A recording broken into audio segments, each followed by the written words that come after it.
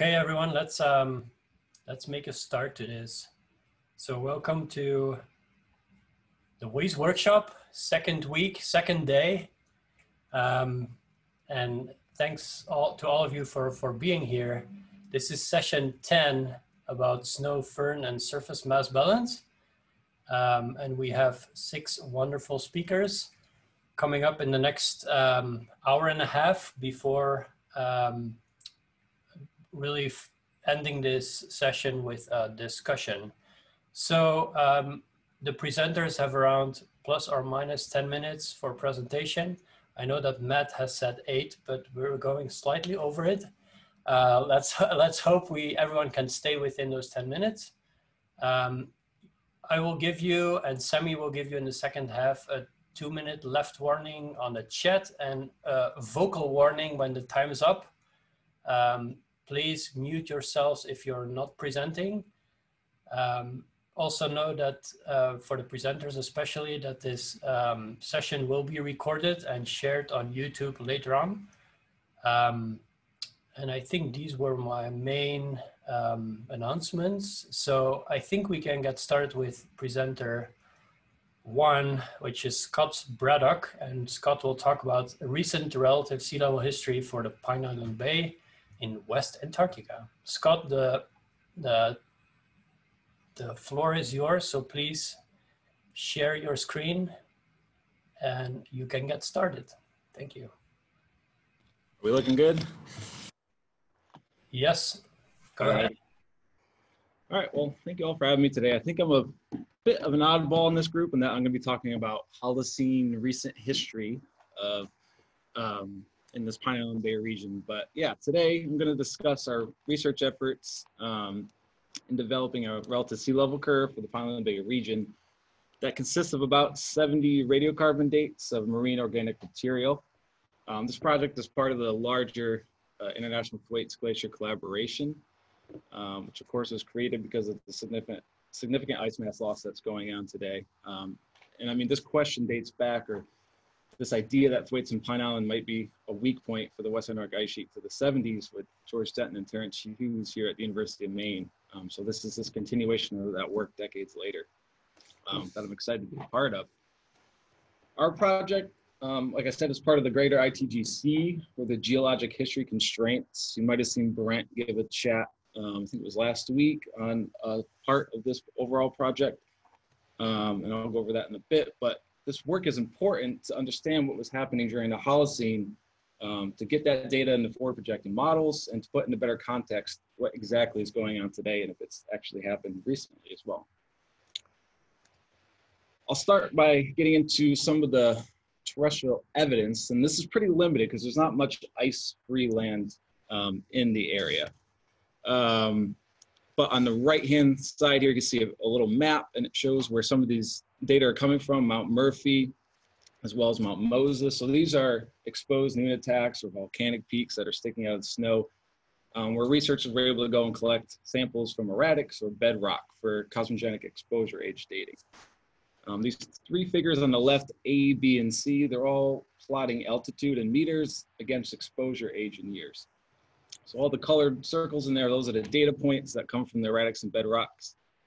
And the important thing here is the dashed lines in each of these figures that my cursor's around here. These each represent the ice elevation today. And there are a number in here, the colors correlate with data points. That's the current ice elevation. What these data show is that the age from all these exposure age dates are around the mid-Holocene. So 4, 5, 6,000 years before present, right at the current ice extent, or the ice elevation rather. And this sets up 2 possible scenarios for what's happened since the mid-Holocene. So either nothing's happened, the ice has been relatively stable, the thickness at least, and it didn't change in the last 5,000 years, or alternatively, glaciers thinned. We would presume this is accompanied by grounding line retreat, as these sites are pretty close to the current grounding line of Thwaites and Pine Island today, and then those glaciers were able to re-advance. And this second scenario, if true, is important to go into some of these models today because it would show that these glaciers have retreated to smaller than present and been able to recover, which gets at that question of whether or not they're already experiencing a runaway retreat. So these are the 2 scenarios that we're testing for. And we have a number of teams going out to tackle this in a few different approaches. In the red boxes here at Mount Murphy and Hudson Mountains, this is in the left figure, showing kind of the Pine Island Amundsen Sea sector as a whole. We have teams that will drill into the ice and collect bedrock samples beneath the ice. And they can use isotope chemistry on those bedrock samples to definitively say if they've been exposed to cosmogenic nuclides during the Holocene. So that'll say if ice was below that point, had thinned to below that, where they drilled to, which I think is about 30 meters down. And then to accompany this work and complement it, myself and another grad student at UMaine, we went out and were able to visit a number of islands in the Pine Island Bay region. That's in the green box on the left figure here. So these little tiny islands up here are the Lindsay, Edwards, and Schaefer's Islands. Those are blowing up over here. This is some of the actual imagery we had on the ship to be able to scout out and see where we could land zodiacs in the islands. And our goal was to collect marine organic material from raised marine deposits to construct that relative sea level curve. And there are, I'll call it the RSL curve from here on out, but the RSL curves are important because they're going to give you a minimum age for deglaciation. So when this area was ice-free from grounded ice, but also the shape of the curve that we get is going to give us information in the ice history. So for example, a certain shape of the curve can suggest gradual ice retreat throughout the Holocene, as opposed to another shape of the curve might imply some sort of retreat and readvance event. So this is what we're looking for in understanding what happened during the Holocene. All right, to get everyone oriented with what the field work looked like, this top figure here, this is one of the islands. This is Lindsay Island 1, we called it. And in this photo, you can see a number of crescent-shaped ridges. I'm trying to highlight them here with my mouse. Those are raised marine beaches up from the highest elevation. It's kind of like a staircase right down to sea level. And on each of these beaches, we'll record the elevation with high precision GPS, and then we'll actually dig into the beaches, usually about ½ a meter before we hit frozen earth. And we're looking for any marine organic material that we can use for radiocarbon dating. And the center panel here is a shell. This is, we found plenty of those, and those are important because the shells give us a maximum or actual age for the beach. So if the shell was broken apart as the beach formed, maybe during a storm event, that'll date the actual formation of that beach.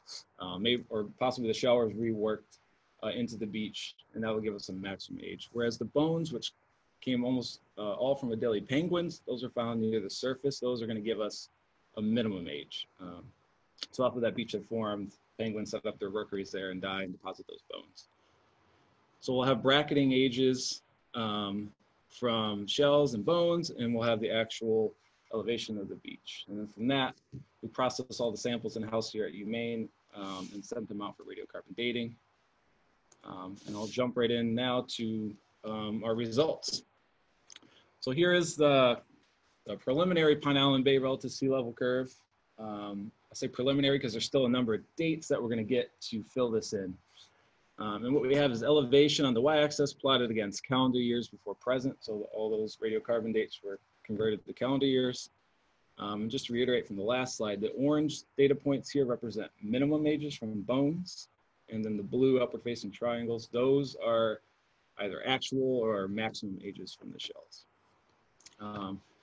There's this black trend line drawn through the maximum age data points. So that's there more for a visual representation. I expect that to change slightly as you get more data points in. Possibly it'll steepen or lessen. And that's a solid black line up until about 13 meters. Above that, we don't have any constraining maximum ages, so then we just turn it to a dashed line. And again, that slope may change. Unfortunately, we had no shells above that 13-meter elevation on any of the islands. All right, so tying this back into those two scenarios and kind of the bigger umbrella question that we had, and what conclusions we can draw from this. We have a minimum age for retreat of grounded ice around 10.7 thousand years before present. So that value isn't in this curve, but it is a shell fragment that we found in a modern beach that must have been reworked, but it gives a minimum age for when ice must have retreated. And that agrees well with offshore marine records too. So we're really lucky that we found that shell.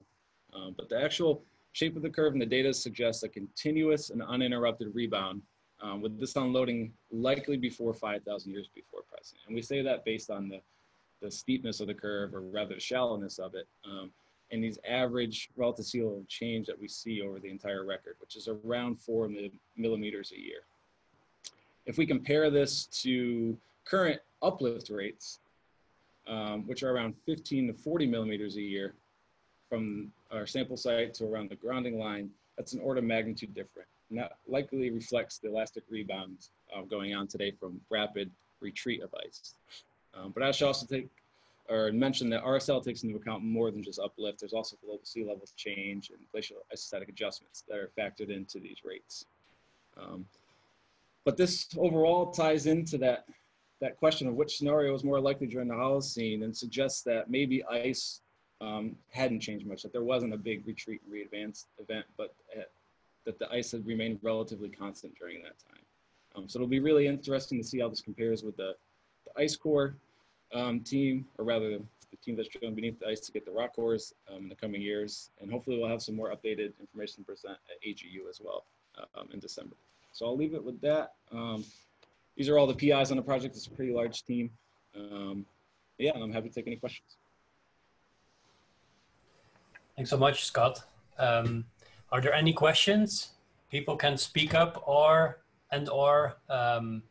post their questions in the chat. That's all possible. So please go ahead if you have a question.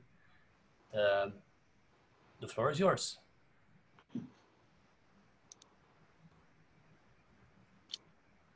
Okay, I see one. So yeah, if you want to read up the question, Scott, please go ahead. If not, I can do it too. Barry asked if exposure age dating is being done as well, and yes, it is. So one of the figures I showed was from Jo Johnson. She published a paper recently. I know her and her team were out there last year and collected a bunch of samples from, let me see if I can go back real quick here, from this Hudson Mountain area that they're going to be showing the results for soon for cosmogenic exposure age dating, and then they already have a bunch in the Mount Murphy area as well.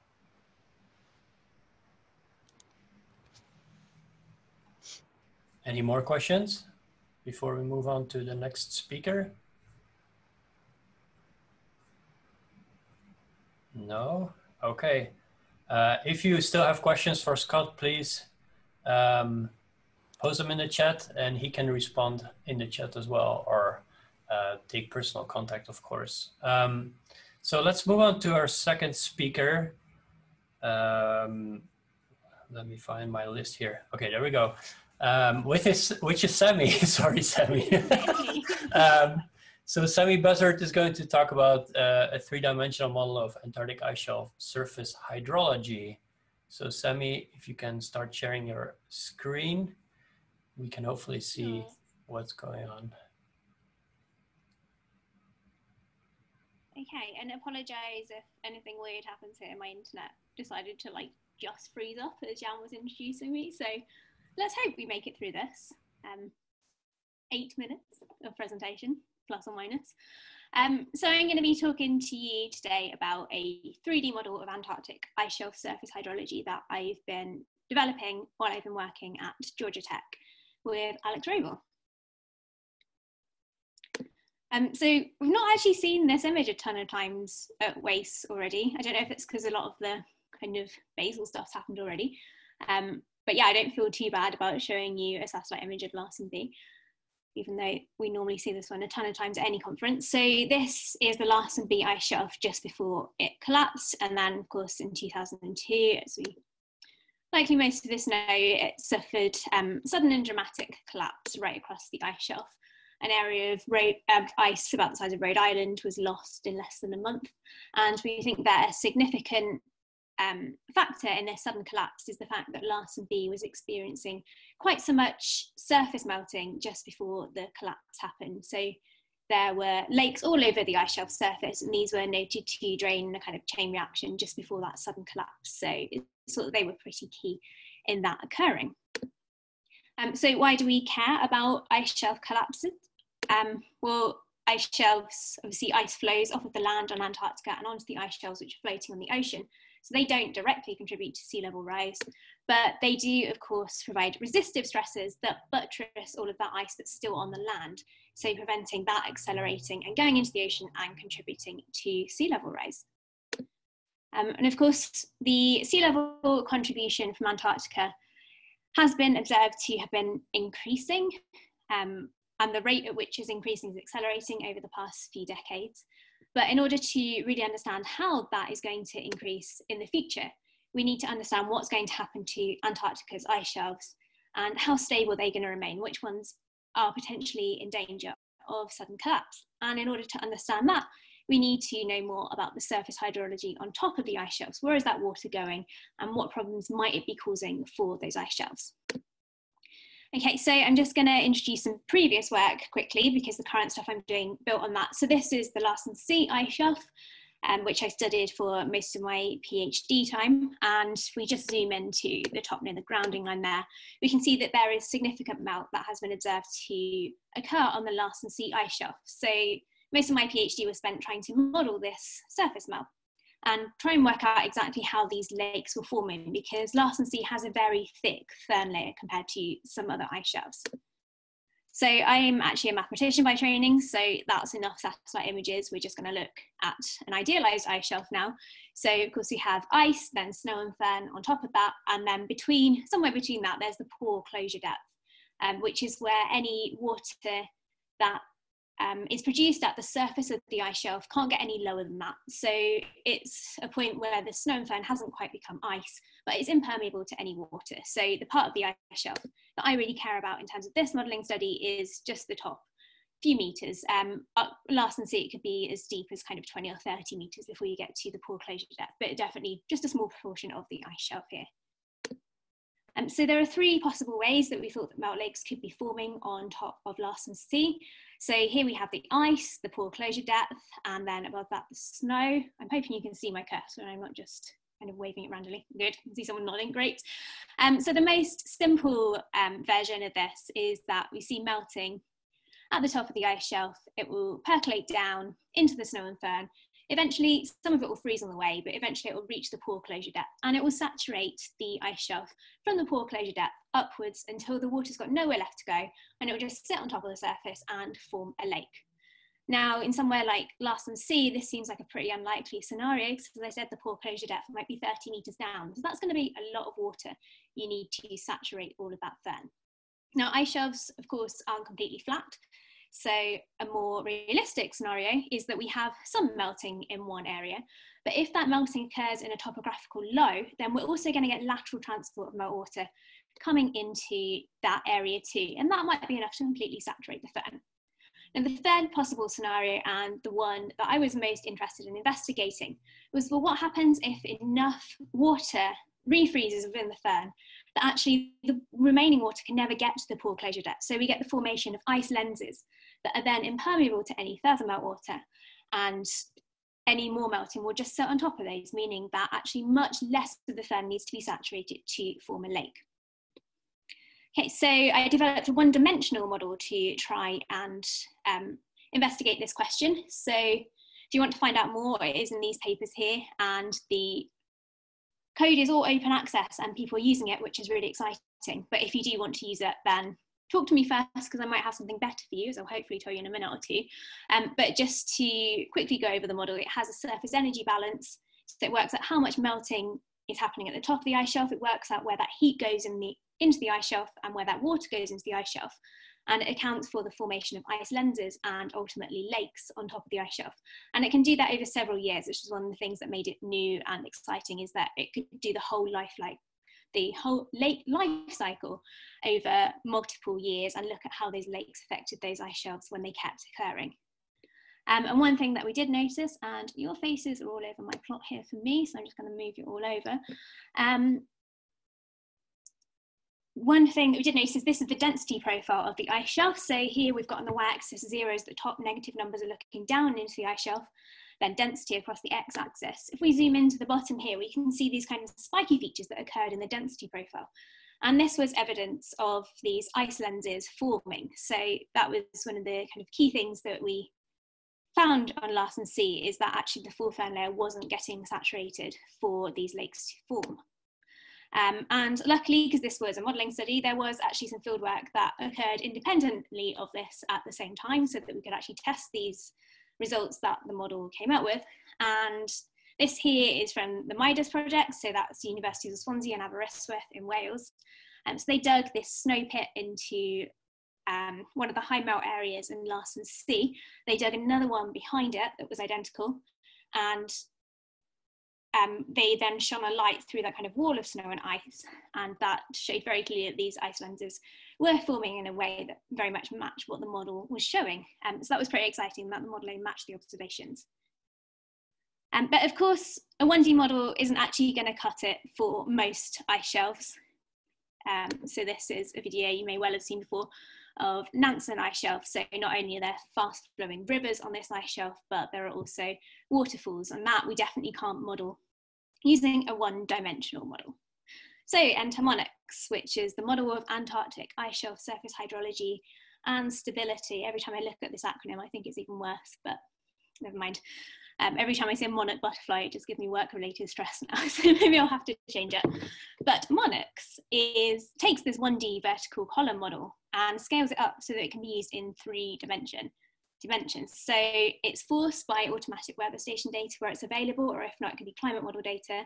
It goes through all those processes that the 1D model has, but then it allows those 1D vertical columns to interact with each other, which allows us to move water around laterally on the ice shelf surface, which means that we can model processes such as the formation of those rivers and look at where water is going to end up over the whole ice shelf based on topography and other processes. Other things that we're hoping to build into that are things like ice shelf flexure as a result of the loading of the water onto the ice shelf and the erosion of those river channels through that fast flowing water. So monarchs will enable us to provide a surface melt distribution for any ice shelf, either currently if data is available, or to look at how those ice shelves might change in the future if we're using climate model data to force it. And ultimately it's going to be scaled up, and I'm happy that we have had this funded under NASA MAP to be able to put it into ISSM and see what happens, and hopefully some even bigger Earth system models as well there. So just to show you a few examples of proof of concept. So this, you can see here on your left is the height, a DEM of Pineline Glacier, and the GIF on the blue GIF is showing you the water depth. So we start with a random distribution, and that's just essentially seeing where the water will end up pooling on the ice shelf just based on topography. So this doesn't include the heat component at the moment. That's something I'm trying to currently couple up with the surface water algorithm. Hopefully it's almost there, but this shows you what happens just with the surface water routing algorithm. You can see that the water does very much pool into topographical lows on the ice shelf. Now, one event that I really wanted to try and test this with was the George VI ice shelf, because that was noted earlier this year to have really significant melting to be going on. So this is Sentinel-2 imagery you can see here of that melt event, and my attempt to reproduce that using monarchs. So you can see here that in red, this sort of horseshoe shaped feature actually is captured pretty well by monarchs. The yellow feature there, which is actually in real life a lake, has kind of become more of a river feature in monarchs. That for me was justification, not only for being really careful about what DEM I'm using, because it shows that topography really matters, but also maybe for including some of those extra physical processes I want to put into the model, if this isn't just related to topography. Finally, just because I had a really nice DEM for this ice shelf, this was, thank you to Sophie Berger for that, but this is a similar thing for Roy Bedouin ice shelf, just because that makes some really nice kind of channel features when you put a random water distribution onto the surface. Okay, and I've ended every talk I've given for at least the past year with this slide, but these questions still absolutely apply. If there are processes that you think should be included into monarchs, then please let me know. Either it's something I might be excited about putting in myself, or if you think it would be useful when the model is published and out there, it will be open access. So I'm also more than happy to help you putting new processes into it if that's something you'd be interested to do. And also if you have data that you think we could use to calibrate or validate monarchs, I'm trying to do a ton of different case studies, and looking at new features is always exciting, so please do get in touch. So thank you very much, and I'm happy to take any questions. Thank you very much, Sammie. Are there questions? Either in the chat or you can speak up, especially students, please come up with those questions, Sammie's here. I'm just going to come out of screen share because I can't see the chat otherwise. So TJ Young is asking Sammie how you can incorporate dynamic changes in elevation to your model. For example, ice shelf flexure. If that's, yeah. Yeah, so this is something I'm very much hoping to do. So Ali Banwar's obviously done a lot of work in that area. So hopefully in collaboration with her, we can think more about that in the future. But the surface height can be changed to match how we think that is changing in relation to the water loading. So yeah, that's probably not a very helpful answer to the question I'm trying to think. Exactly how I can say that in some more detail. You can always respond in the chat later too. Yeah, that's true. More time. Yeah. Are there more questions for Sammie? Yeah. Maybe a follow-up question, if there's kind of, is the topography, I guess you kind of just answered my question, is the topography dynamic in the sense that based on the amount of melt that it's actually changing the firn thickness at the same time? Couldn't quite hear that. Oh, sorry. Sorry. Yeah, Brooke, the quality is a little bit inferior, but I think I understood your question in the sense that if there's melt going on the ice shelf in your model, does that also change the firn air thickness? Was that your question, Brooke? Yes or no? Otherwise, feel free to put it in the chat. She will type it. Okay. Okay, any more questions?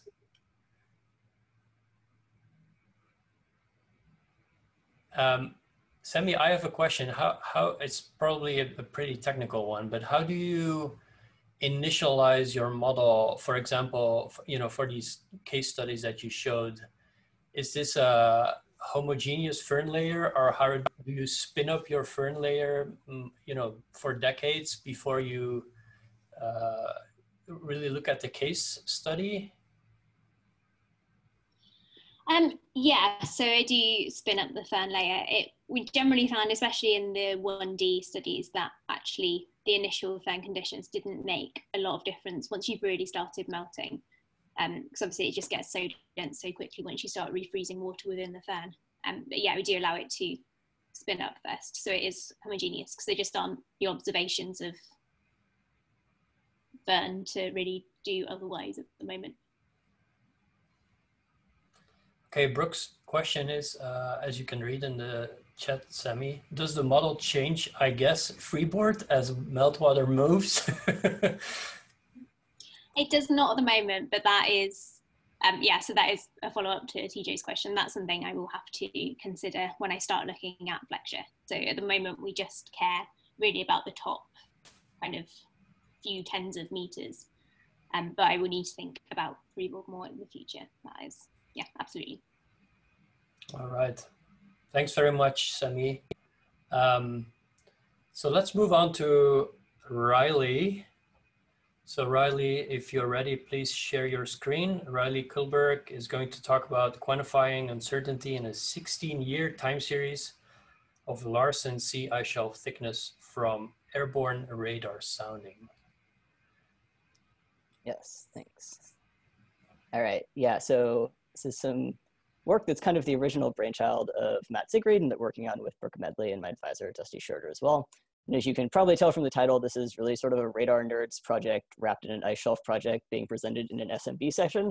So we will skip over a lot of things, and what I'll mostly talk about is basically how firn processes are making this hard. But before we get to that, it's probably worth mentioning for a moment why we would bother with radar sounding when we've already got folks making these fantastic maps of basal melt rates across the continent with satellite altimetry. I guess the short answer to that is that the nice thing about radar sounding is we resolve both the surface interface and the ice-ocean interface. So we're not reliant on this assumption of hydrostatic equilibrium to get after ice shelf thickness, and we can actually make something closer to a direct measurement of that. So one of the science goals from Operation Icebridge had been to try and make these ice shelf thickness measurements with the radar sounders they were flying. But up to this point, no one's really gone back to look at that data record now that it's over and see how well we were able to do with that. But that's what we're going to try to do in this project. And it turns out that Larsen C is a nice place to look at this, because you can see on the right, we've got a bunch of these repeat flight lines from between about 2002 to 2018, which gives us pretty good coverage and like understanding of how kind of all of the systems that University of Kansas has flown in Antarctica has sort of behaved in this context. So jumping into it, if we lived in a sort of ideal theorist world in which ice shelves truly were sort of flat slabs of meteoric ice, this would be a super easy problem. We just need to measure two-way travel time to the surface, two-way travel time to the bed, account for that change in wave velocity inside of the ice shelf, you get your thickness.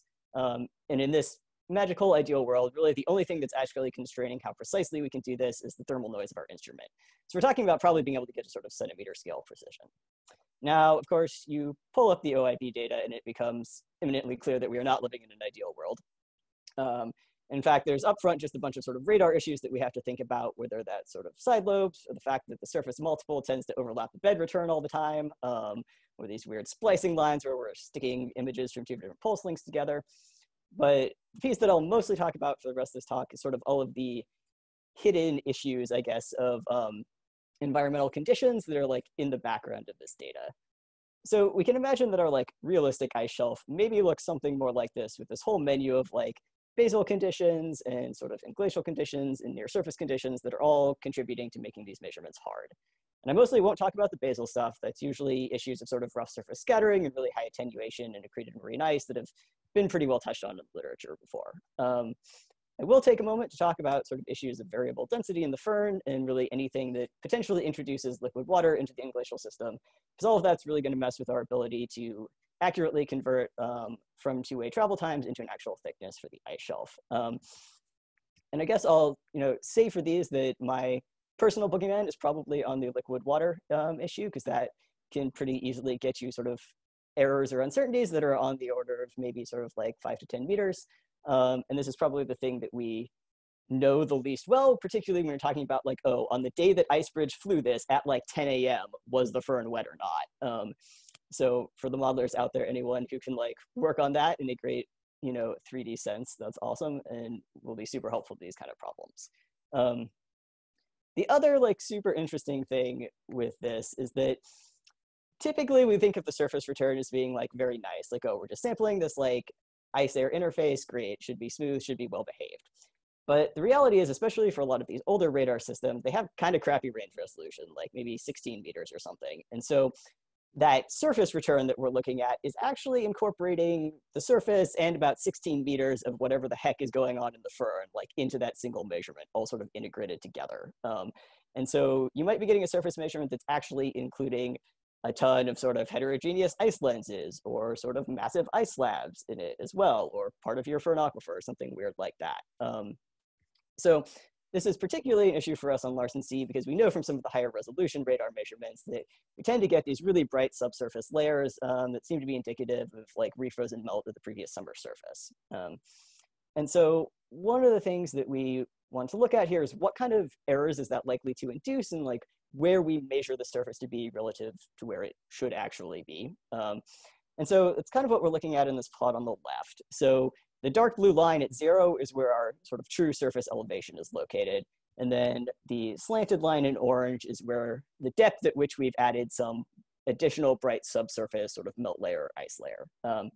And then what you're looking at in yellow, purple, and green are all curves of where we from our radar data would think the surface was located if we were measuring it just with the system and didn't really know anything about the presence of this subsurface layer.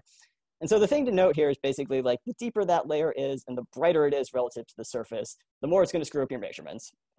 And that also you can get sort of, because of phase interference between these two surfaces, these really rapid jumps in the surface elevation that are, essentially spurious. But it means that really sort of centimeter scale changes in how your surface is spaced with your subsurface ice layers can cause you to think that you've suddenly like jumped up 10 meters in your surface elevation if you're not expecting this to be a thing.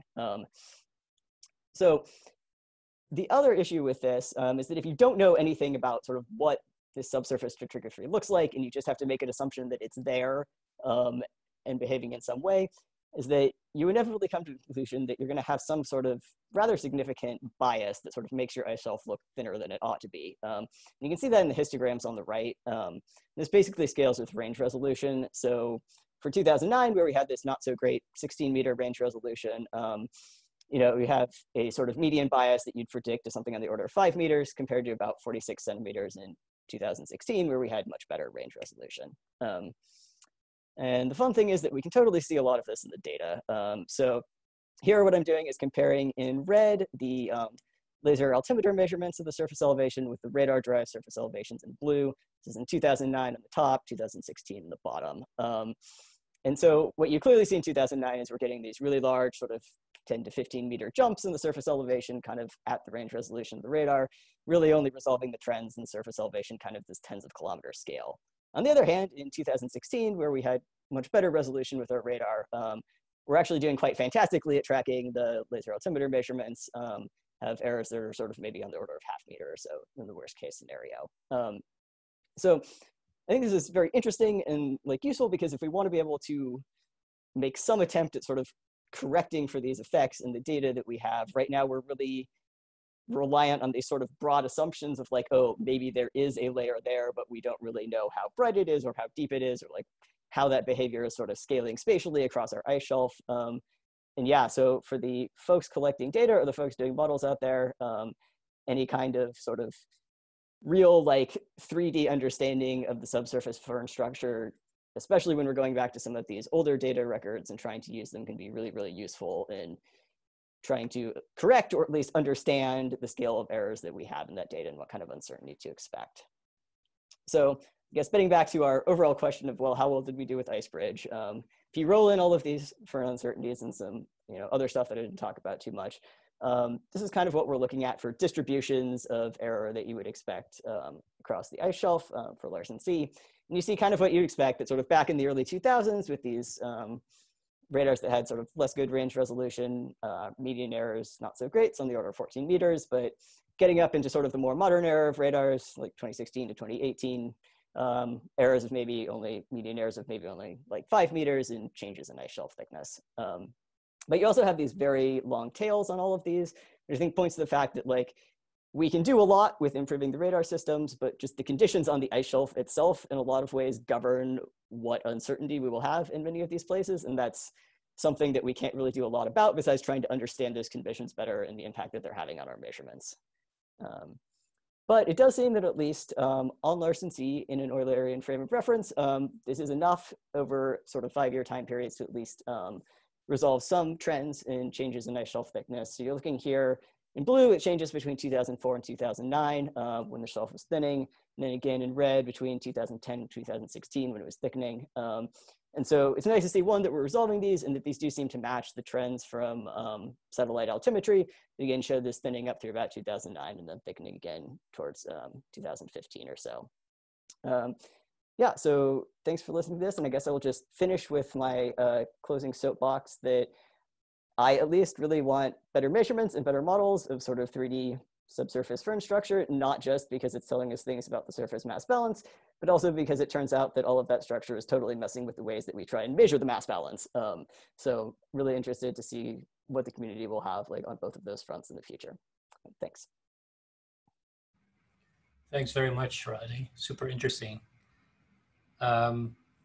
Riley, can you see this chat, or should I read the question? I think if I stop sharing, then I can see the chat. Yeah, okay. Cool. Okay, yeah, so Torsten was asking what radar we're using. Does it make sense to use different radars on Icebridge and combine them? Yeah, so this is all M-chords from the Icebridge era, or previous versions of M-chords. I guess we technically started with, we have I-chords, A-chords, and 3 versions of M-chords in this analysis, so kind of the whole history of that.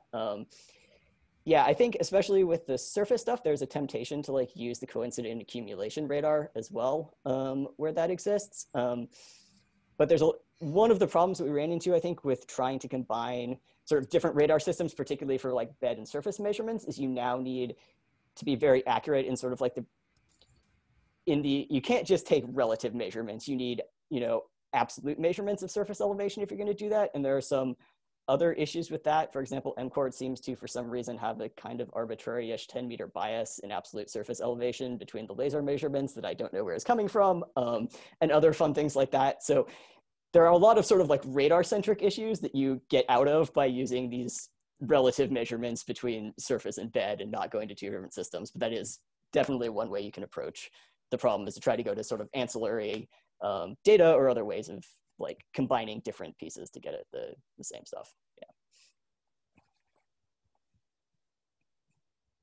Thank you. Any more questions for Riley?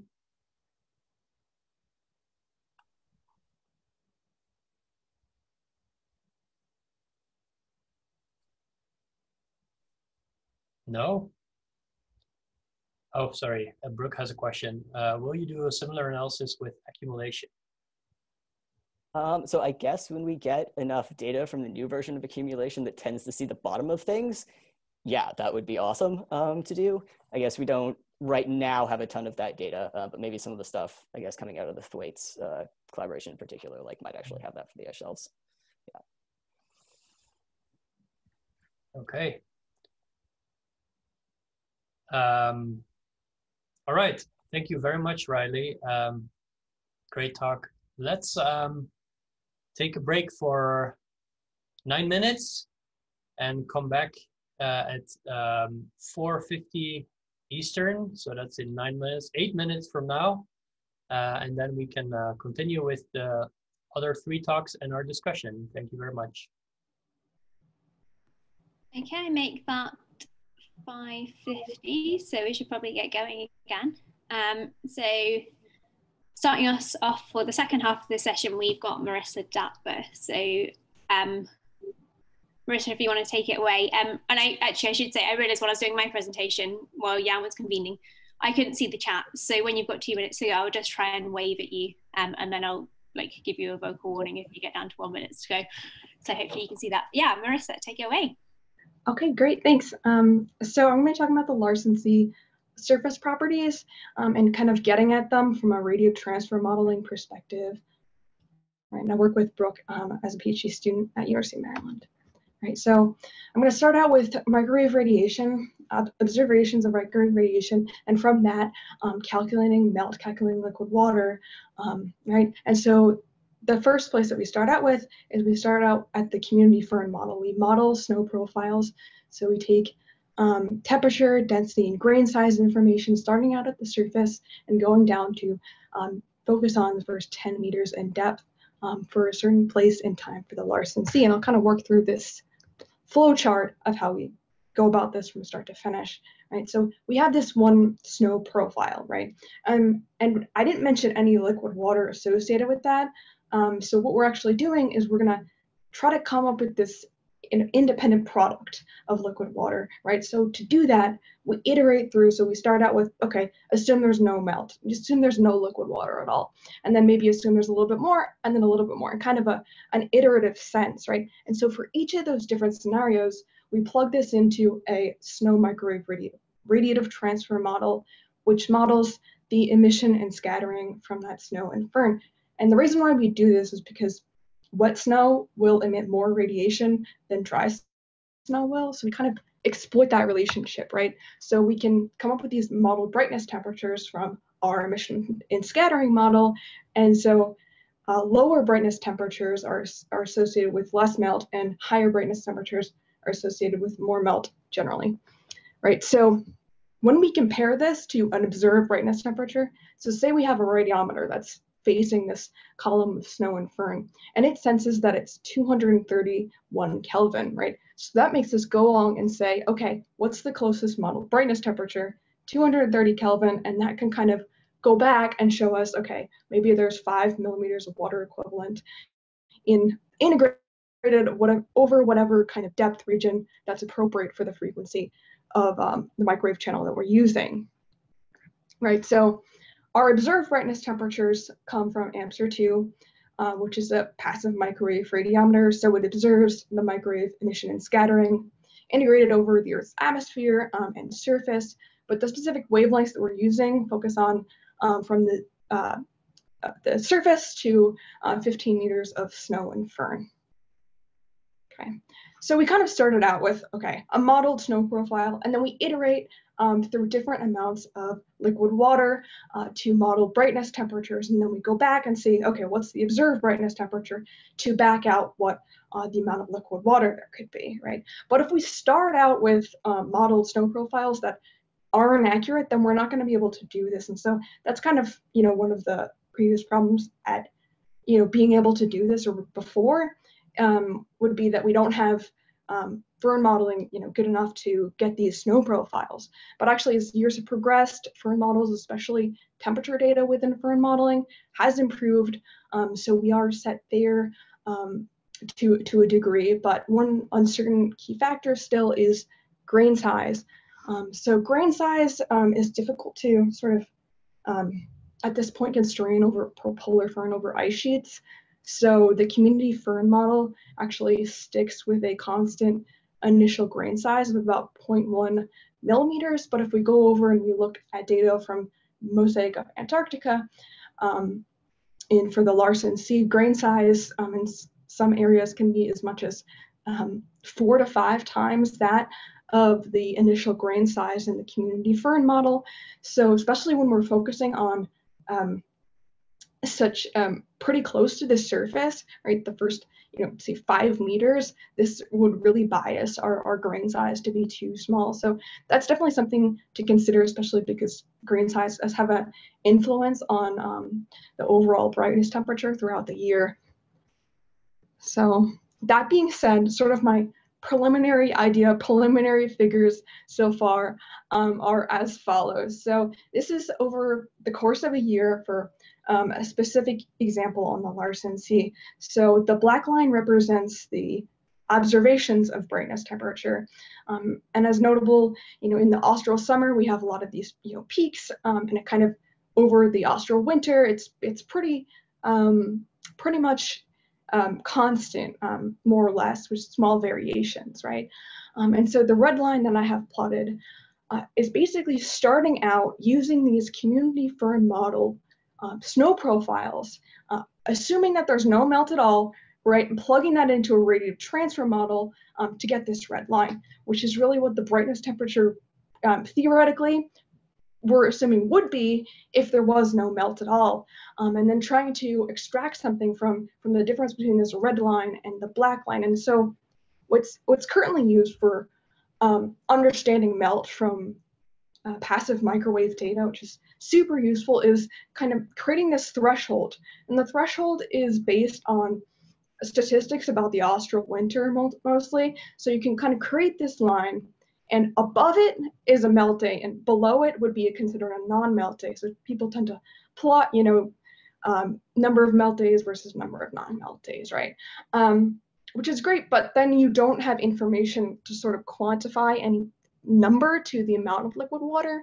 And so what I do then is I iterate through using my radiative transfer model, testing different amounts of liquid water, right? And that sort of creates this dark blue line, which then you can actually compare to the liquid water from the community Firn model. Though this is still super preliminary, the community Firn model output I'm working with here is 5 daily, which isn't enough to consider melt. But using that same sort of idea, we can kind of create these spatial plots of liquid water that are certainly definitely preliminary and, you know, still have confusion regarding grain size and all that.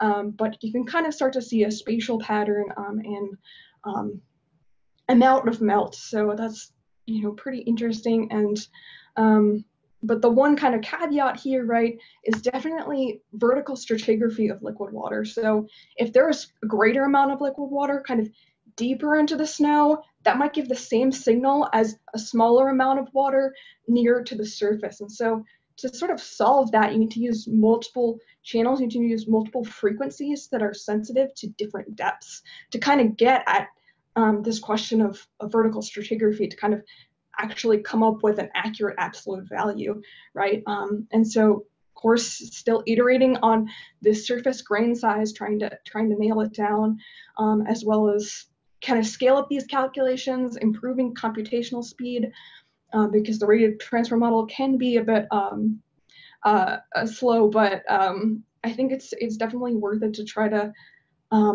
push a little bit past the threshold method and kind of start to come up with some numbers associated with it, even if they do have uncertainties. That's it. I can't see if there's anything in the chat or anything, so no, we don't have any questions in the chat just yet, but if anyone does have any for Marissa, then please do go ahead and ask them now.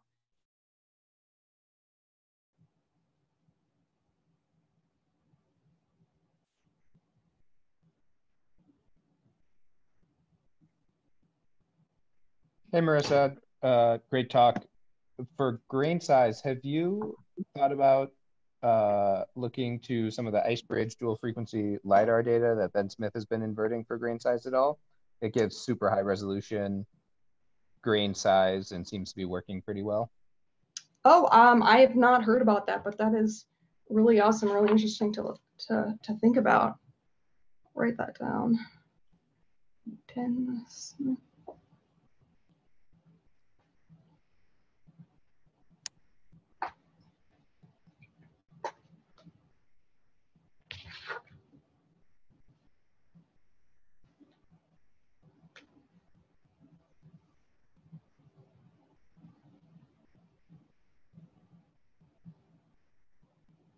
Any more questions for Marissa?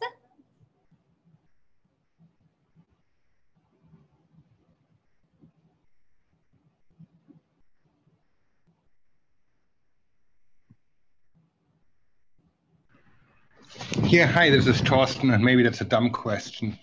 I'm just wondering, Marissa, how do you define melt? I mean, in what unit? I guess it's volume percent, or do you have any idea what melt means?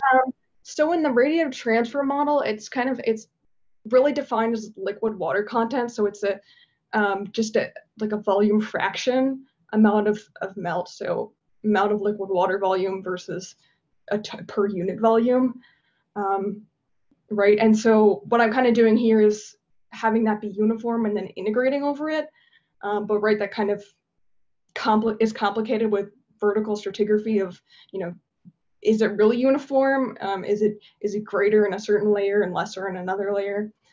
Yeah. Right, but, yeah, completely get that. Right. That's a trick. Right. Thanks. No problem. Hey, Marissa, this is Kaya Riverman. I'm curious, what's the temporal resolution of the AMSR2 data that you're working with? Like, what kind of temporal resolution can we expect from your final data product? Right, so the product that I'm working with is level 3, and it's a daily gridded product. So it combines more or less, I believe, 4 or 5 different measurements over the course of a day. So it could be further broken down, but the product I'm working with right now is daily. That's super exciting. Hey, Marissa, following up on that, does MSR2 also have multiple overpasses during one day, or just one? And are your results dependent on the time of overpass, you think, during the day? Well, so that's one of the good things about using the gridded product, is that if you average them all together, I believe it doesn't necessarily matter, although it would matter, right, if there's a certain amount of melt one portion of the day, like there's a lot of melt between 4 and 5 p.m., but then it's totally like, obviously like totally dry the rest of the day and there's no overpass during that time, then you would be biased. But yeah, but there are multiple ones that are averaged in for one day. I don't know if that answers your question.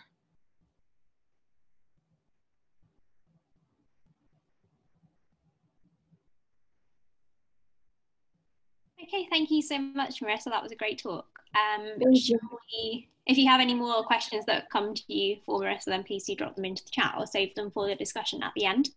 But we're going to stick with the East Coast and move on to Brooke now.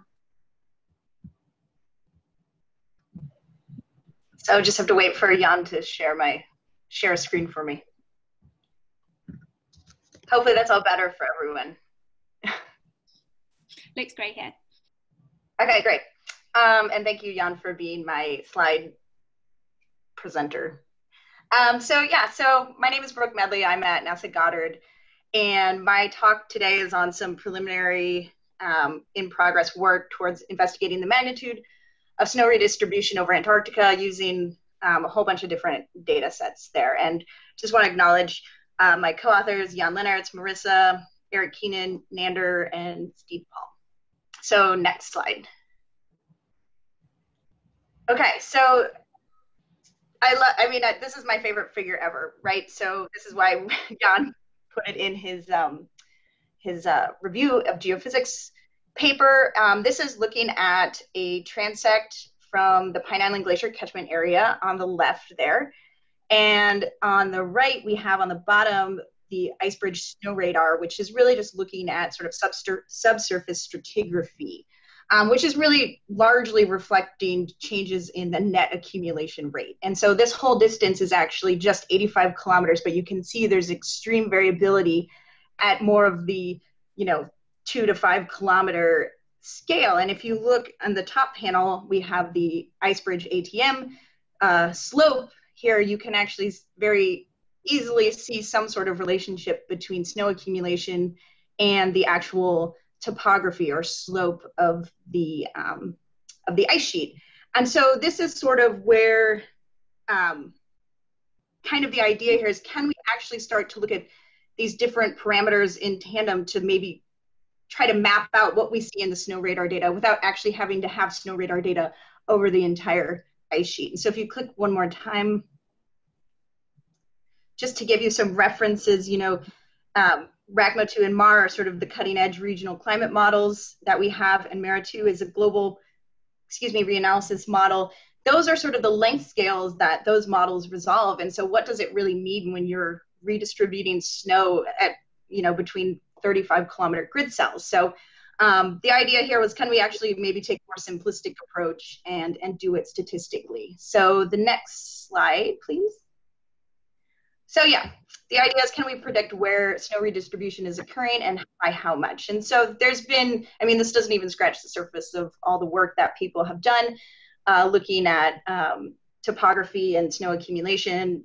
Ted Scambos and Indrani Das both had papers on looking at wind scour and using this parameter mean slope in the wind direction, which Marissa knows all about, which is the dot product of the slope and wind vectors, and trying to relate that back to locations of wind scour, largely in East Antarctica.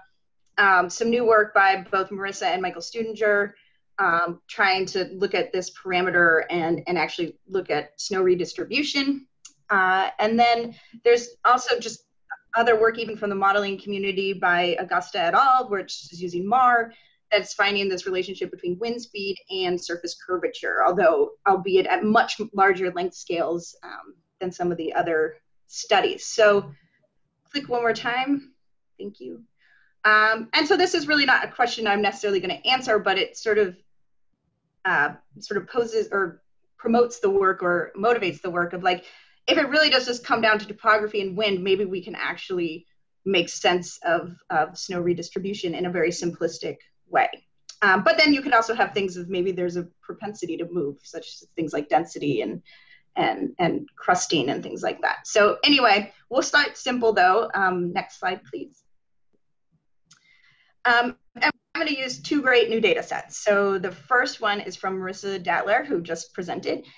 She did this for her master's with Jan, and she looked at snow radar data over much of the Antarctic ice sheet and actually derived very fine resolution snow accumulation rates at, I think it's posted at 100 meter along track spacing. So you can basically get that really fine scale spatial variability that you can't really get with just field measurements alone.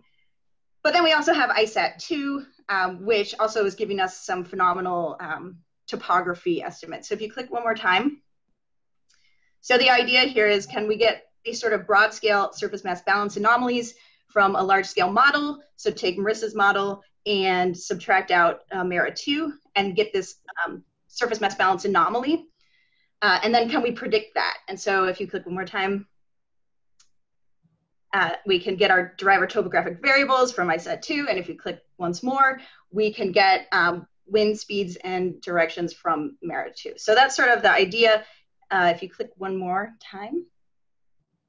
Here is our ISAT2 DM that we have derived. So the idea here was really to just maximize spatial coverage. And so what we did was actually use the first 3 cycles of ISAT2 from October 2018 till June 2019, when we actually can take advantage of the fact that ISAT2 wasn't pointing always to the same place and to its reference ground track, which actually means we don't get repeat tracks, which is unfortunate from a height change perspective, but it means we get better spatial coverage. And so I pretty much took ATLS6 right out of the box, a little bit of filtering, and we can build this beautiful DM. I mean, the product is super amazing. And we built it at different resolutions there. What I'm showing is a very poorly masked grounded ice sheet that we had to actually fill in at the edges with REMA elevation, because ISAT2 doesn't fully, is not fully capable of, you know, mapping elevations at a 1 kilometer resolution. But it's again, only 7% had to be filled.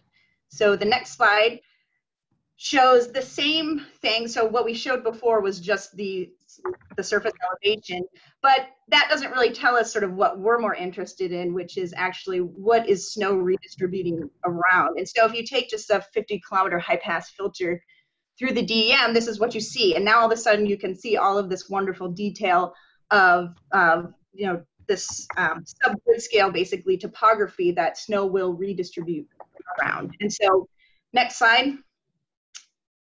The SMB and wind are also both gridded to the same grid as the DEM. I do not downscale wind speed, so that's definitely could end up being a big problem. And one modification we made was, rather than just do the mean slope in the mean wind direction, we actually weight it by the concurrent snowfall rate. And the idea here being storm tracks, which actually produce the snowfall, you know, likely have different wind orientations than, you know, just when there's clear skies and everything. So, and it actually did make a big difference between just doing the non-weighted snowfall. And I think the next slide might be my last slide. So this, as I said, is completely a work in progress. I wish I had some super cool map to show you all, but I don't yet. But I think it's possible, and this is nothing shocking that it's not simple. I mean, I feel like that's kind of the story of all of our lives, right? There's never this simple relationship, but I am seeing a lot of promise. And so I think with some more exploration into the data, trying to explore potentially other predictors, like for instance, what I'm showing here is courtesy of Steve Palm. It's actually looking at blowing snow frequency. So where would you expect there to be wind redistribution? Well, where there's observations of blowing snow. So there's lots of other things that could factor into it. I really want to keep it simple though. And so I'm trying to, you know, make sure that there's not this overfit everything and I end up with some really wonky results. So throwing in the buzzword machine learning, I think there's a lot of potential there. I could end up in a slippery slope, and I'm sure there's a lot of people who would do a much better job at it than me. So I really would love any feedback, contributions. If you want to join us, if you say, Brooke, I could do it better than you, you probably can. And so just email me and let me know, and we can do it. So I think, oh, there might be one more slide, but it's thank you. Thank you. Great, thank you so much, Brooke, for that. So Brooke has asked for feedback, so hopefully we have plenty of questions now. Go ahead and unmute yourself if you have one.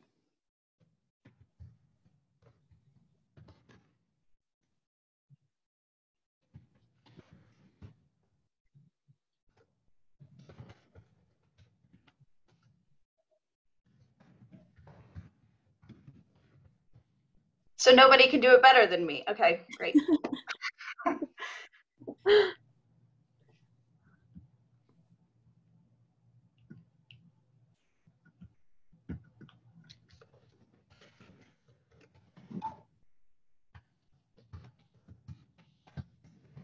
Okay, well, I have one to fill the gap while people are collecting their thoughts. I'm sure we will have some more questions. But so this work has been focused on the grounded ice in Antarctica. What would it take to be able to potentially extend it over onto ice shelves? That's a fair question, and in all honesty, I'm not even quite sure why I made that restriction. And so there's not really necessarily a reason why I couldn't do it there either. It was just, I don't know, I guess I'm just a grounded ice sheet person, so maybe I have to extend my horizon off to ice shelves. So that's a totally fair point. I'm sure us ice shelf people would appreciate that. Hi, Brooke. This is TJ here. This is just a question that piqued my curiosity, but would you think that you'd see anything different if you applied your kind of experiment onto Greenland as opposed to Antarctica? I don't see why you couldn't. You know, it's sort of the same process, but I'm much less of a Greenland expert, and I'm sure other people might have thoughts about that. Yeah, so as far as I can see from a purely sort of snowfall perspective, that I think you could potentially do the same thing. ICET 2 might not have as good of coverage though.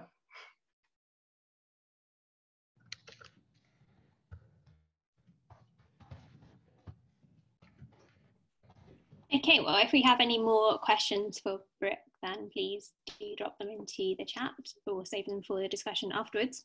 But we're going to move to our final speaker before we go into our discussion, which is Michelle Maclennan.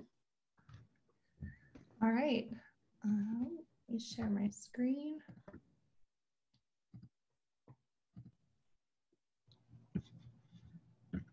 All right, can you see my screen?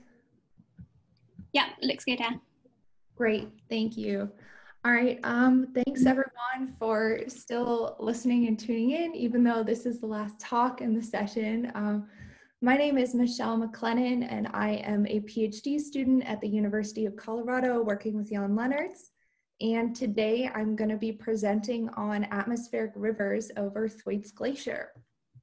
And I'm going to start by talking about the climatology of snowfall on Thwaites. So snowfall on Thwaites is highly seasonal. There's much less snow in the austral summer than there is in the fall, winter, and spring seasons. And this is because snowfall is primarily driven by the Amundsen Sea low, which is a low pressure system that migrates zonally along the Amundsen Sea coastline. And in the fall, winter, and spring seasons, the Amundsen Sea low tends to be positioned west of the embayment and Thwaites Glacier, meaning that the eastern edge is helping to drive warm and moist ocean air masses onto Thwaites, leading to precipitation. Now, as of this year, we have a brand new set of observations from eastern Thwaites ice shelf for the first time. And these observations come from 2 automatic weather stations that were installed on this ice shelf in January 2020 as part of the International Thwaites Glacier Collaboration. And these observations provide us with snow height, temperature, wind speed and direction, pressure, and humidity, and are very unique because this is the first time that we've had weather stations installed on the lower part of Thwaites at all. And so they can give us much more information about the surface mass balance and processes that are occurring with atmospheric circulation than we had before. So the first thing that I did with these observations is plot the snow height over time, starting from the installation date on January 16th of this year. Now the observations are in purple and blue here from the 2 Amigos sites where the automatic weather stations are. And we can see that there are distinct accumulation events occurring and also some compaction over the time period from January through April of this year. We can also plot this with ERA 5 reanalysis of accumulation, noting that the nearest ERA 5 grid point to our observation stations is really close by. And we find that ERA 5 seems to be tracking similar accumulation events during this time. Now, the event that drew my attention is occurring in early February of this year, where we see relatively high accumulation over a short amount of time. And we see this event both in our observations and in the ERA 5 reanalysis. And so the question is, what's driving this event and what impacts is it having on Thwaites Glacier? So the answer to this question is that it's an atmospheric river. And in order to dig into this, I'm first going to give a little bit of background on atmospheric rivers over Antarctica in general. So atmospheric rivers are narrow bands of warm and moist air that travel south from the mid-latitudes. And while most of them reside over the Southern Ocean, some of them also make landfall over the Antarctic ice sheet. Now, atmospheric rivers are typically identified through atmospheric moisture content, specifically through vertically integrated water vapor, which is plotted here in orange, or meridional vapor transport, which is plotted here in pink. Both can be indicative of an atmospheric river, and they help to tell us where and when atmospheric rivers are making landfall over Antarctica. Now, these are in a catalog produced based on MERA2 reanalysis by Jonathan Willey at the University of Grenoble-Alpes, and these help to tell us more about atmospheric rivers in a way that's easy to identify them. We can make a heat map of the atmospheric rivers that are making landfall, only the ones that are also making landfall over the Antarctic ice sheet.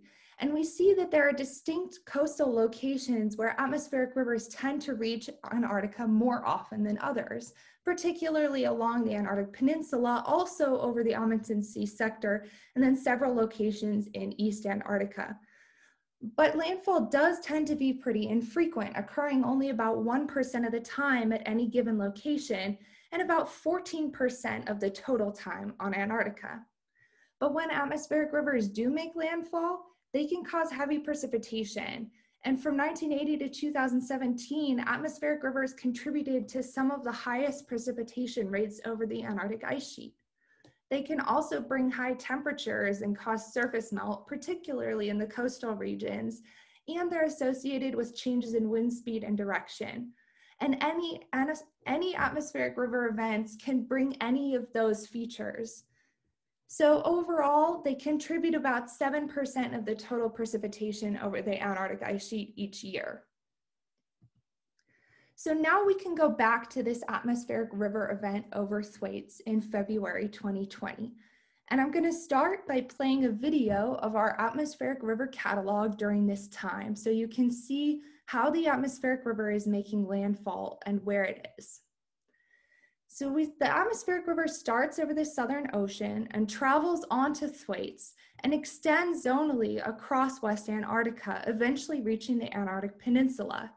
A few minutes later, or time steps later, the atmospheric river returns and again has a large zonal extent and eventually spreads over the Antarctic Peninsula before it disappears. Now, if I play this again, I just want to emphasize two features here. First of all, the time period that we're looking at is a period of 5 days, from February 3rd to February 8th. So this is an atmospheric river event that has a very long duration. Also, there's a large area extent that the atmospheric river travels over. So based on these two features, we can expect that the atmospheric river has an impact on precipitation and other features of surface mass balance during this time. So now we can go back to our observations over Thwaites from this year. And I have the observations of snowfall on the top right here, or snow height. And we can also look at temperature during this time. So the atmospheric river is shaded in gray here when it's made landfall over Thwaites Glacier. And what we see during this time is that leading up to the atmospheric river landfall, we have increases in temperature. And once the atmospheric river is over Thwaites, the temperature reaches freezing and even extends above freezing several times during this period. Also, it remains above freezing for long periods of time, and again, this event takes several days to pass. We also see, in our other observations, a change in the wind direction shortly before the atmospheric river makes landfall, and again afterwards, and we also see an increase in the average wind speeds during this event. So we also have compared these with ERA 5 and MERA2 reanalysis, and we find that these are consistent with our observations, leading us to believe that we can map out these conditions and again quantify the impact of this event over Thwaites using our reanalysis as well. So the question then is, how does this event impact accumulation in February 2020, and how does this compare to the climatology of snowfall events over the year? And again, here is a figure of our snowfall climatology. And this time, I'm not looking at all of Thwaites. This is particularly at the location of our sites of observation. And here in red, we have the monthly accumulation totals for this year. And while January, March, and April are all fairly close to the mean accumulation from our multi-decade average, the February accumulation is extraordinarily high this year at 128 millimeters of water equivalent. And furthermore, if we just take the accumulation from our atmospheric river event alone from February 3rd through 8th, we found that this event alone accounts for 67 millimeters of water equivalent, which is about half of our total accumulation in February. So clearly this one event is having a significant impact on the surface mass balance of Thwaites ice shelf and likely Thwaites Glacier as well. Now, this is early research, and so the plans for the future are to continue looking at this event over Thwaites. The idea is to extract snowfall rates and surface melt from our observations in MERA 2 to quantify how much can be associated to this particular event using a Firn model. And then we also want to look more broadly at atmospheric river events that are making landfall over West Antarctica. Atmospheric river events tend to have certain flavors or characteristics based on temperature, wind speed and direction, precipitation types, and precipitation amounts. And all of those can tell us about their impact on surface mass balance. And it's likely that West Antarctica has certain characterizations that might be different from other areas in Antarctica. So we're looking into this. And then finally, I'm interested in linking this atmospheric river event and atmospheric river events that are impacting Thwaites more closely to the Amundsen sea low and to modes of atmospheric variability in the Southern Ocean as well. So that's it from me. Thank you. Thanks, Michelle. That was really interesting. And we've got time for a couple of questions for Michelle before we go into the general discussion. So if anyone has one, then please go ahead and unmute yourself. I'll go ahead and ask one if I can. This is Peter. I wrote it in the chat as well, but Michelle, that talk was great. I was wondering if you could comment on how you might be able to use weather station data from inland stations to compare how far atmospheric rivers penetrate inland versus the coast and how their impacts might differ. I think that's a fantastic idea, and I'm super interested in using weather station data inland to track the atmospheric rivers. One problem when it comes to tracking atmospheric rivers in the algorithm that we're using is that the air becomes so cold and dry as you move inland that it gets harder and harder to track them. And so using observations can also help to supplement that process. Also, there could be a large difference in the impact that atmospheric rivers have depending on how far inland they go. For example, they can bring high temperatures to coastal areas leading to surface melt, but if they move further inland, they might have a greater impact on snow accumulation as well. So I think that's a really interesting aspect to look at. I'm super interested in doing that, and it's a great point you brought up. Yeah, it'd be awesome to talk more because they probably penetrate all the way to the South Pole. So, and you have data all along the transect there. That would be great. And our algorithm currently stops at 80 south. So I think it would be particularly useful to look at observations south of that area.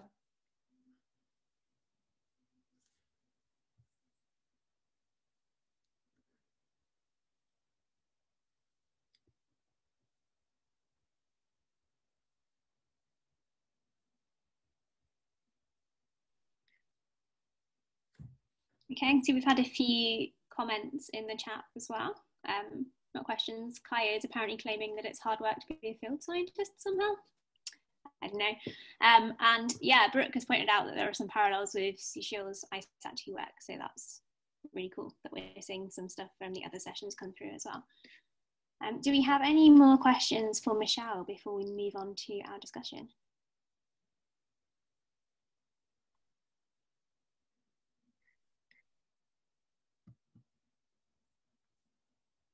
Okay, well, of course, there is still time to ask them to Michelle during the discussion, should they come to you. So maybe I'm just going to start out.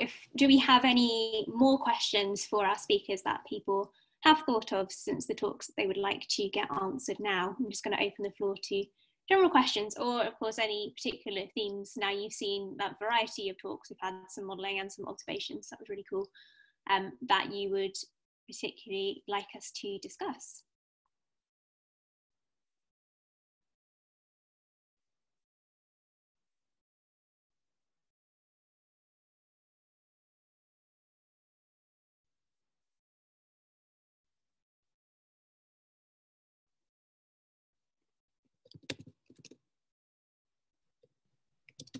Well, Sammie, maybe I can ask a question of you that I had too, because your talk reminded me of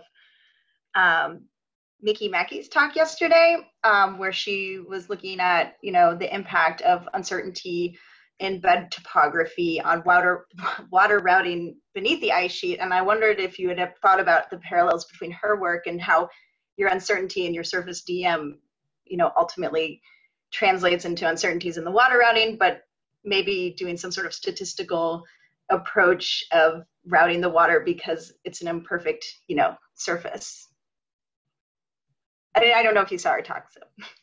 No, I did. Yeah, and that's a great point, because I think the uncertainties in the DEM I'm using are really going to be one of the key sources of uncertainty for the model, because it makes so much difference for where the water is going to end up.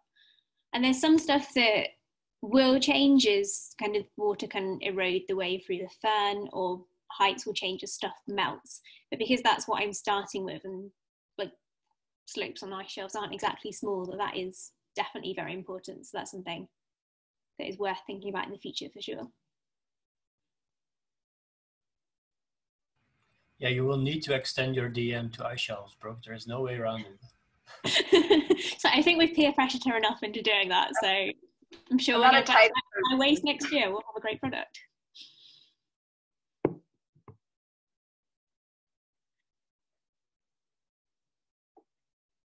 Yeah, what I got personally from all the talks, and this is more of a comment maybe, or a start of a discussion, is that a lot of the problems that we're facing are three-dimensional.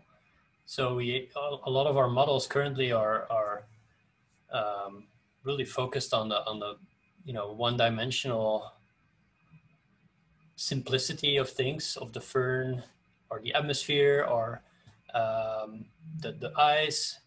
And both from like Sammie's talk and Brooke's talk and Michelle's talk, obviously, as atmospheric rivers, and Marissa's talk, all of those were examples, and Riley's talk, all of those were examples of high spatial variations on very small distances, which I think calls for, unfortunately, the fact that we cannot go away with one-dimensional modeling or observations for that matter, and really need to account for all these small-scale variations that are so important to understand the system.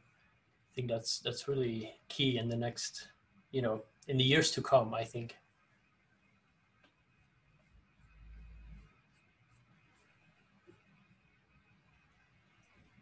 I'd be curious to hear from the speakers. I think we really heard the extent to which these 3D models of Firn structure are going to be so important moving forward, and how melt plays into that. And what are the missing physics at this point in terms of, like, from your perspective, what are the key processes in that we're missing right now, whether it's, I don't know, meltwater fingering down in, or like as observationalists, what physics do we need to still develop so that these models can do a better job?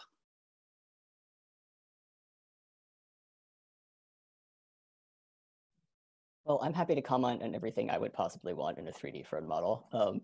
And so at least for the stuff that I'm looking at, which often has to do with like refreezing features in the subsurface, I think, yeah, that like preferential percolation issue and sort of like what it is in the like microstructure and the density that is actually producing sort of like horizontal ice lensing, and why you get large horizontal extent in some places and much more heterogeneous refreezing in others.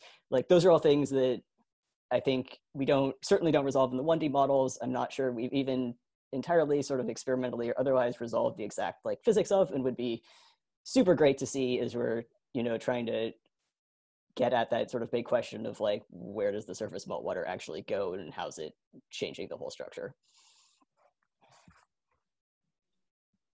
Yeah, I would definitely agree with that, because where does the surface melt go is the question I'm really trying to answer with my model, and having observations to actually back up what I'm trying to model is always great.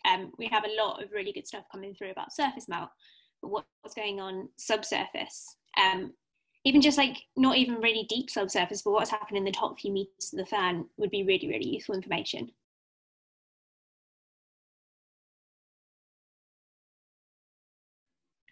Yeah, and I guess I would add in lots of places, because I think right now where we have it, it's like, all right, one awesome snow pit, like one place in Greenland, we saw this thing happen.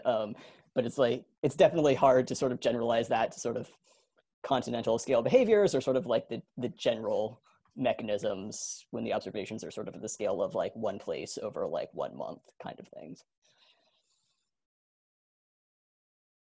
Yeah, more snow pits. I'm very that. As the person who generally sits safely at home and drinks coffee tea in my office.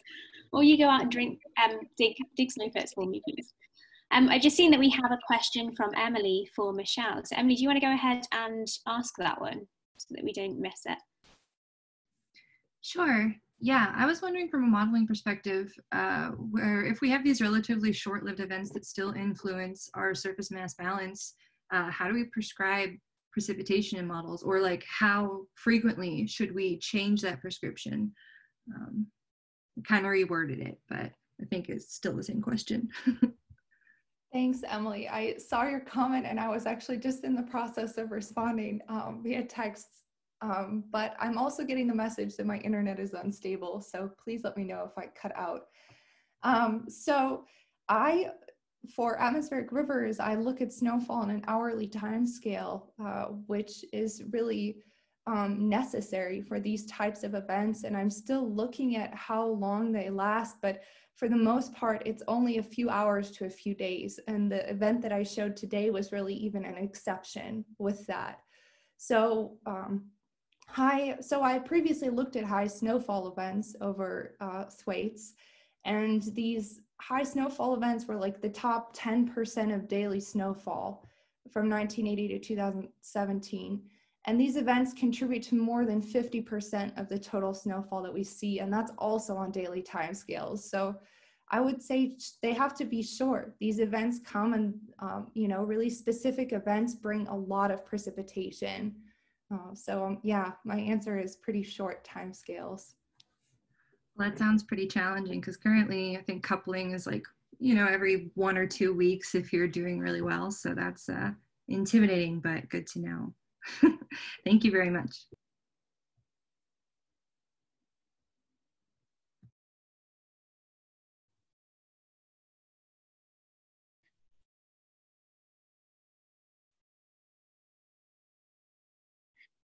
Yes, we've had a few comments in the chat about thinking about spatial resolution and also temporal resolution in Antarctica. So I wondered if anyone, either modelers or observationists, had any feelings about which one we should be focusing on improving most at the moment for surface mass balance, and Firn in particular. Obviously we'd love to do both, but we don't have the field time or the computing time to be able to do both necessarily. So what do we feel is the most important for really capturing these processes in Antarctica?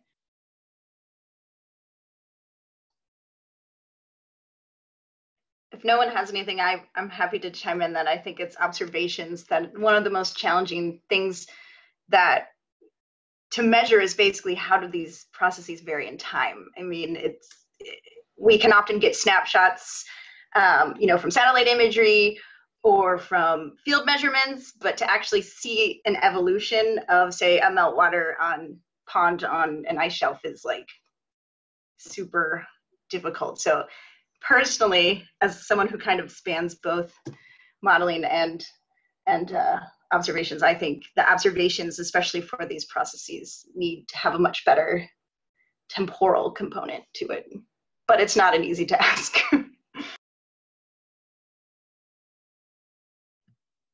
I can add in that it's really feels very special to be able to work with observations on Thwaites ice shelf now, but that also we've seen a lot of similarities between these observations and MERA 2 and ERA 5 reanalysis, which is also reassuring, because if we're looking at quantifying total snowfall on Thwaites or surface mass balance, then we are still relying very heavily on models and reanalysis products. So that was kind of an interesting feature that came out from the recent research I've been doing with these observations, and was also encouraging for research when we don't have access to them.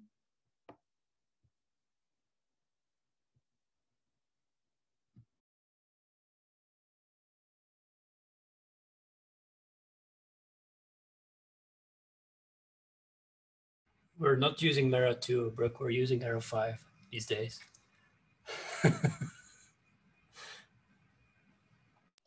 So I'll pick on Sushil because I keep trying to get him to say something and he's not, but he's been looking at ISAT 2 elevation changes and relationship to atmospheric rivers over West Antarctica, and he seems to like MERA 2. It looks a lot like the altimetry, just saying.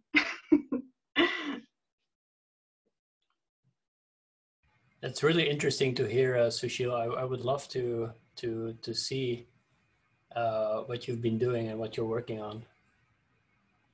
Yeah, thanks, Brooke. Yeah, it's so we compared kind of ISAT 2 elevation changes over mostly West Antarctica with different reanalysis, and MERA 2 does really well even compared to ERA 5, and we've also found that Brooke's Firn model kind of beats all of those reanalysis data on their own. So like that's just, it's the way it should work, but it's just nice to see that the Firn model is actually doing what we think it should do.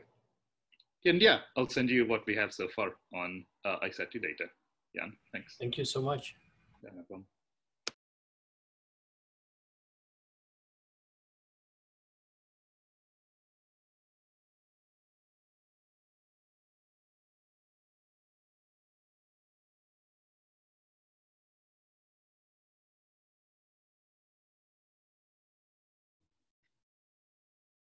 So I have a question on the observations we have. So I think one of the, as Sammie mentioned, one of the issues we have with from a modeling perspective in the meltwater world, let's say the ice shelf world, is how pervasive these ice layers are that develop under the surface. So we cannot see them from the air, cannot see them visibly, but we can probably detect them through satellites. So I think it would be super useful to know how pervasive, how extensive these ice layers are, if they are extensive at all, or if they are broken up. Because if they're broken up, that means that there are areas on ice shelves where the meltwater can actually penetrate. If there are not, that means that this is like a continuous layer that is basically preventing all meltwater to escape from surface or near the surface.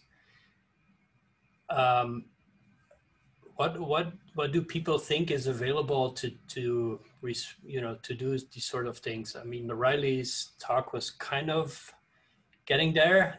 Is that are these the options we have? Are there other data sets we need to explore or can explore? Maybe that's a question for you, Riley, or other people. Of course, feel free to chime in. Yeah, I mean, I'm a one-track observationalist, I guess, so I'm always going to tell you that radar will solve your problem. In this case, it somewhat can, I think. So I have not looked at this on ice shelves, but we actually just finished up a pretty extensive project in Greenland, looking at refrozen subsurface ice layers from the 2012 melt event that we track quite well with the accumulation radar there. At, whatever essentially the sampling of that radar is, so sort of like 15 to 20 meters after processing. So it's still a little bit tough to sort of say like, okay, on the like 1 to 2 meter scale, are there gaps in this thing or not? That's still iffy because there's a lot of sort of variations in the radar power that we'll see that might be because you're missing ice and might be because of other things. But you can certainly get a pretty good sort of like spatial map of where it is and isn't, in some sense of sort of like the continuity of those features with these sort of better range resolution systems.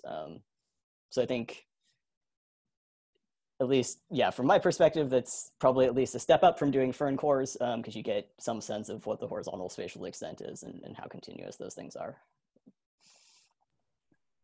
I was going to say, from the Antarctic perspective with this ice bridge snow radar, Brooke, I don't know if you looked before either, that as you're going across ice rises versus domes, you see the snow stratigraphy, essentially a loss of signal when you get down to the low elevation ice shelves, which is presumably from more meltwater presence. And I don't know if you could explore how pervasive that is. I know there are parts of say moving inland on the Getz ice shelf where you do have good layering in the snow radar on an ice shelf. But if you move out towards the coast where it's warmer, or some orographic fact is happening there, you lose that signal. So that presumably there's more surface melt.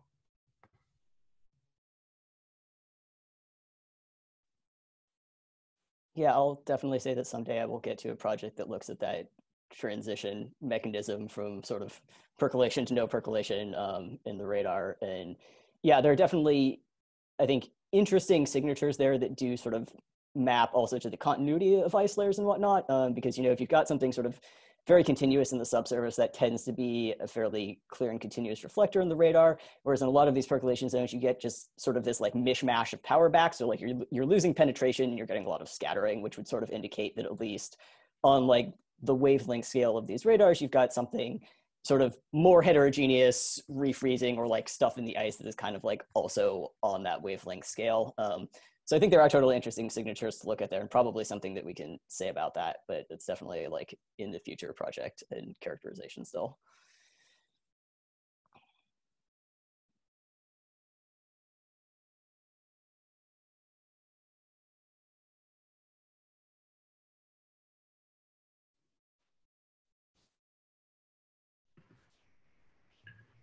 Hi, this is Torsten again. I have a question maybe for Peter or anyone else. When you say you need better time information or temporal resolution, what scales are you thinking of? Or what temporal resolution? So I can answer from my perspective, which is going to be the ice core guy.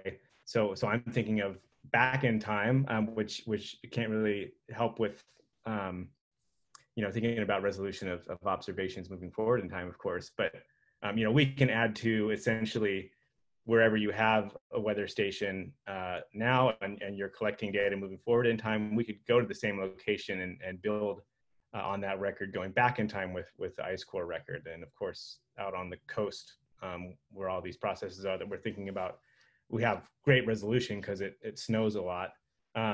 Just to get a selfish plug-in on timescales for processes that matter for places like Thwaites and Pine Island being so affected by ocean processes, we want to get records going back a couple hundred years because Pacific Ocean variability, El Nino, La Nina really matter, as we've seen in observations that fall or that are presented at WAIS all the time. Things like Sushil and what Helen's group are doing, seeing how the ice shelves respond to that longer, interannual and multi-decadal scale variability in the Pacific Ocean. So that's my sort of temporal need I think we have in the communities. We really need to see how those longer scale processes are affecting all of these things that we are trying to model and observe.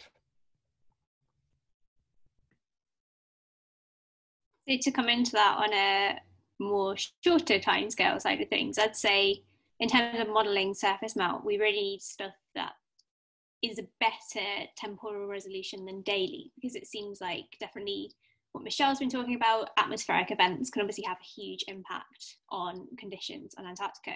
And also, when I was looking at larsen C, for example, Firn winds are really important. So this is things that can change from day to day or even hour to hour, and they can cause huge amounts of melt. So really having observations to be able to narrow down the effect that those processes are having on the ice shelf would be really useful.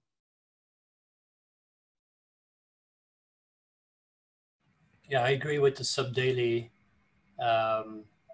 idea, because melt is typically marginal on Antarctica, and it doesn't occur during the entire day. Typically occurs around noon when the sun is strongest, and then it refreezes again in the late afternoon or evening. So it's a very delicate process, but it changes the characteristics of the surface entirely.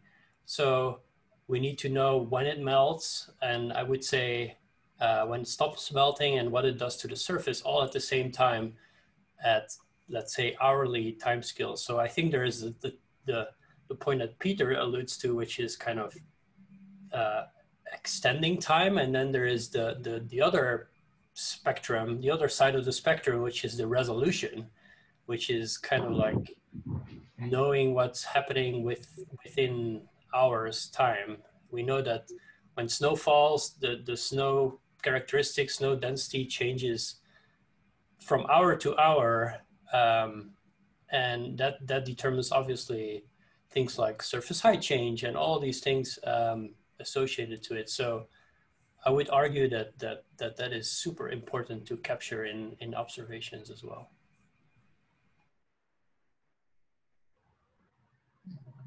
So maybe I'll play, like, I don't know, devil's advocate or something, where, so ISO2, right, has a 91-day repeat cycle. So you can't really get fantastic temporal resolution, but you can get pretty decent spatial resolution. Would you, if you could only, if you had to balance these two, would you want something more like a weekly but at coarser spatial resolution, or would you want something that's the same thing and just take the 91 days? Because 91 days is basically the whole melt season, right? So, or not even, I mean, more than. So just curious if people have any interesting thoughts as to, for surface processes, because that's kind of what we're talking about, would we actually prefer to have less spatial resolution but enhanced temporal resolution? We can stop recording too if people are nervous about saying. I think that just is a good, highlights the great sort of the fundamental Antarctic problem that we have, where we're always limited in space or time or both. And maybe that brings up that our interpolation methods between the two of those, filling those gaps is also something we need to think carefully about too, how to best fill that empty space using the analyses and other more model-based data sets.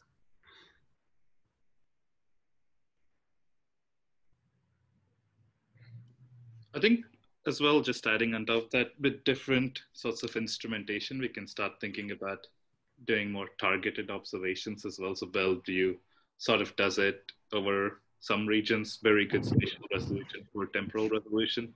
I mean, you can easily think of an instrument that does the opposite in key regions, maybe in regions with high extreme precipitation, right? Maybe near coastal regions and things like that.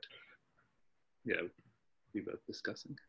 So, and that's exactly what I was thinking, Sushil, is, like spontaneously, I thought about tethered balloons. Would tethered balloons be something useful? I don't even know whether that would work in Antarctica. I have no idea.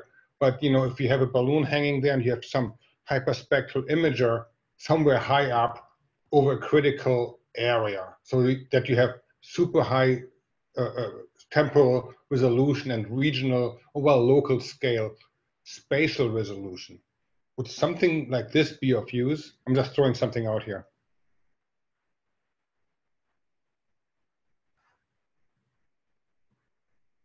I'm all for it, Thorsten, myself.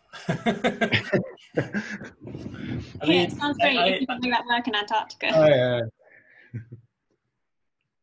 The logistical side is something else, but I mean, having targeted regions with high temporal resolution in combination with something like, you know, things like ISAT2, which provide the spatial resolution, is, I think, the best we can do, or maybe should do.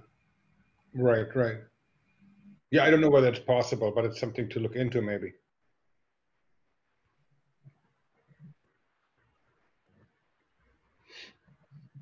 Or drones, right?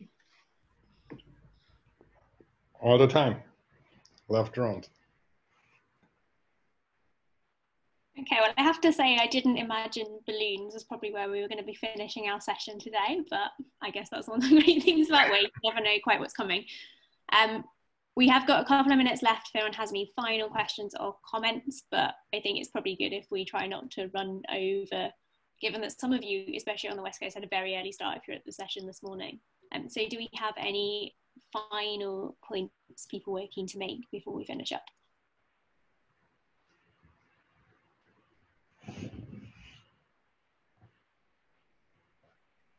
I'm just going to remind you as well, Brooke put the link in the chat to register for the plenary sessions next week. I'm going to put that link in again so it's right at the bottom for you all. So that's for the sessions on Tuesday and Wednesday next week to register for those. They're both super important topics, so we'd love to see lots of you there. Unless we have anything else anyone wants to come in with, then thank you so much to all of our speakers. You all kept wonderfully for time. Even though Jan and I went a bit rogue, lots of you still gave 8-minute talks anyway, so that was pretty awesome. So hopefully we're not in too much trouble with the WAIS organising committee. No way. We will be banned next year.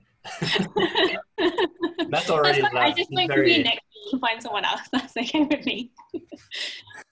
And I also want to just say there's also a survey for people to fill out as well. It was in Matt's email from last week about COVID-19 related impacts. So do fill that out as well. We want to hear from everybody.